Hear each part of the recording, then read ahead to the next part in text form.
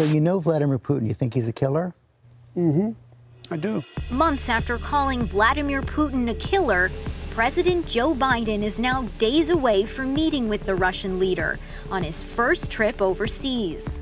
I think the big deliverable of the summit will likely be on the arms control front. We should expect the two leaders to announce the beginning of arms control and strategic stability dialogue going forward. Andrea Kendall-Taylor led Russia policy for the Biden transition team.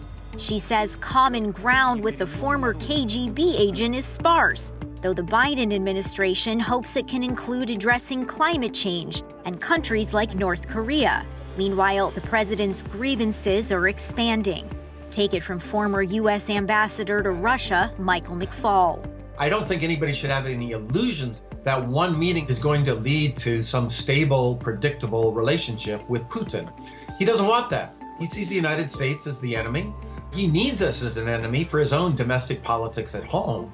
The administration proposed the summit in April as Russian troops massed along the border with Ukraine, causing fears of escalation into war. But there are also ransomware attacks hitting critical U.S. infrastructure, brazen efforts to influence our elections, imprisoned Americans, and the use of chemical weapons on dissidents.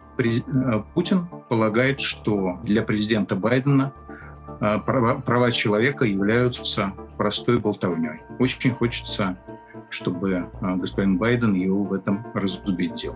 That's Mikhail Khodorkovsky, once Russia's wealthiest person, until he funded opposition parties and was jailed for a decade.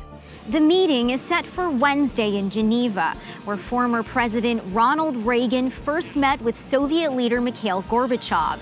And some experts say just sitting down together is important, including a former spy who founded a Harvard-sponsored discussion group with retired Russian and American military and intelligence officers. It establishes a process that we don't have. The channels of communication right now broken down between the U.S. and Russia. They need to be restarted. Only Putin and Biden can do it. Other Russia experts don't support the summit, saying Putin's words rarely match his actions. What's certain, the meeting will stray from former President Donald Trump's in Helsinki, where he defied the U.S. intelligence community's conclusion that Russia meddled in the 2016 election. Now, Biden's National Security Council just striving for stability. We've said from the beginning that we are not interested in a reset, nor do we want escalation with Russia.